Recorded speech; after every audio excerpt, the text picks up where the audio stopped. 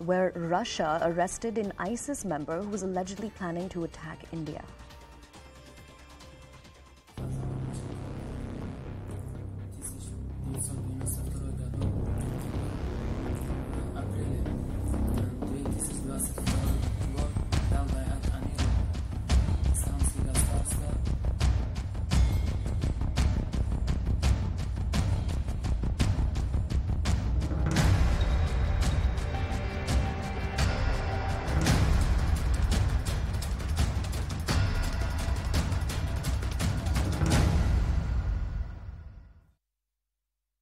All right, a mega terror attack against India was foiled by Russia. Russia apprehended an ISIS terrorist who was planning to travel to India. The terrorist was planning an attack against a top BJP leader and was meant to avenge a perceived insult to Prophet Muhammad.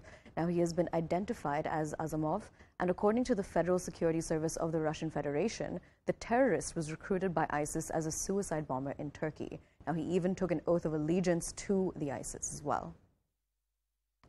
Now, essentially, Russia nabbed this bomber, and he also made some chilling confessions. And what we're going to do is take you through those confessions and what he said. Now, the number one thing that he said is that he was tasked with taking revenge on somebody who allegedly insulted Prophet Muhammad. Now, he also said that I plan to meet an ISIS handler in India, essentially drawing attention to the fact that there is a presence of ISIS in India. Now, the next chilling confession that he made was essentially that the handler was going to be providing him with weapons and logistics for the attack. So essentially, now the next point is also about how he underwent special training in Turkey this year. So essentially, he was recruited by the ISIS, he underwent training in Turkey, and then he was going to be coming to India, and he was going to be speaking to a handler, an ISIS handler in India. Now, the last point is that he was going to be leaving for India from Russia at the command of ISIS. So he was waiting for that final command in order for him to come to India, and then where essentially he was going to be meeting a handler, he was going to be getting weapons, and he was also going to be given logistical information about the attack that he was going to essentially take on somebody in India. Now, we will be getting you more information on this, but right now those are the chilling confessions that we're bringing you from the ISIS member that Russia has nabbed. Now, essentially, what is also very chilling is that this also points to the presence of ISIS in India. And some big questions that really emerge out of this is, was he really a lone wolf? How many other people were involved in this? Now that he has been nabbed by Russia, is somebody else really going to come in and take his position instead? Because essentially what typically happens with terror groups like this is even if one person is nabbed, then they do tend to send somebody else. So we will try to get you more information on this. But for right now, those are the details that we have on this incident. Now, it is very shocking. It is very alarming. Now, but one thing to note is that Russia has nabbed this individual. So that is the current situation. And he has made these confessions, these chilling confessions. Remember, another thing that he said is that he was going to be meeting a handler in India where he was going to be getting essentially weapons, and he was also going to be getting details about logistics. So I'm also crossing over to our colleague Abhishek Jha to get us more details on this. Abhishek, so what do we know about whether he was the only person who was slated to carry out this attack, or were there other people involved? Tell us what you know. So clearly, this is an investigation which is in very primary stage right now. So far, we know that the person named Azamov is about 30 years old. Is a person from Asian origin, likely he's an Uzbeki. In his confession, he has accepted that he was trained he was recruited through social media platform like Telegram and Signals, and he was in touch with the higher officials of ISIS through these platforms, and he traveled to Turkey, from where he got this command that he had to go to Russia, and from Russia he was supposed to come to India, where again he was apparently had some people working for him because in India he was supposed to get all the logistical support, and apparently all those materials that were required to conduct that terrorist strike that he was apparently planning for a very long time.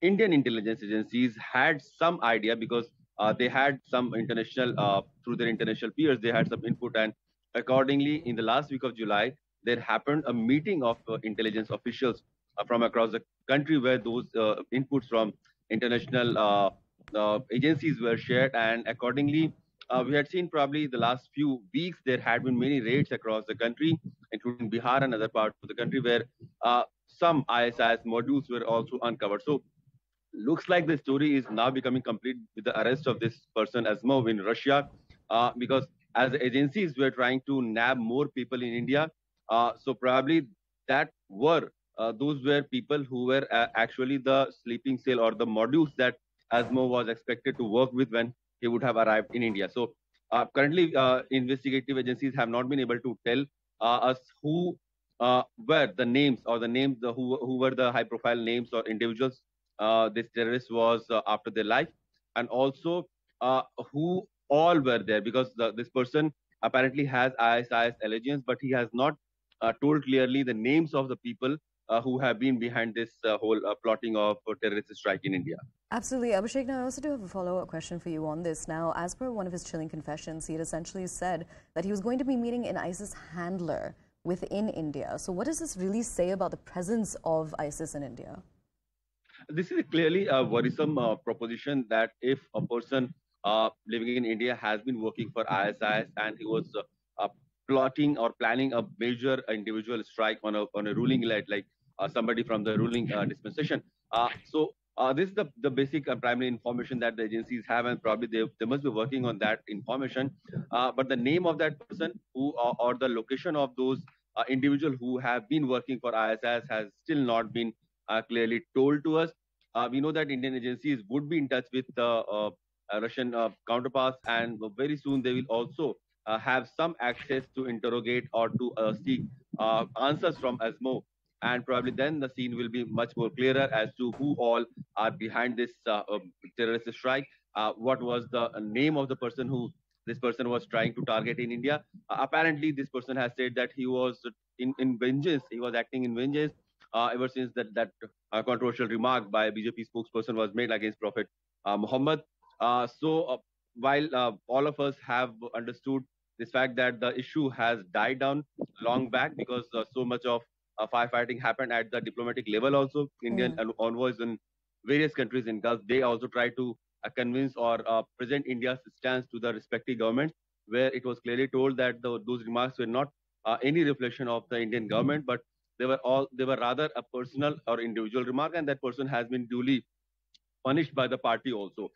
However, when all had imagined the issue has down, this is still very much simmering, and this person who has been arrested in Russia was apparently working in vengeance to act on this terror strike that he was plotting, and some a very high profile individual was probably on his hit list.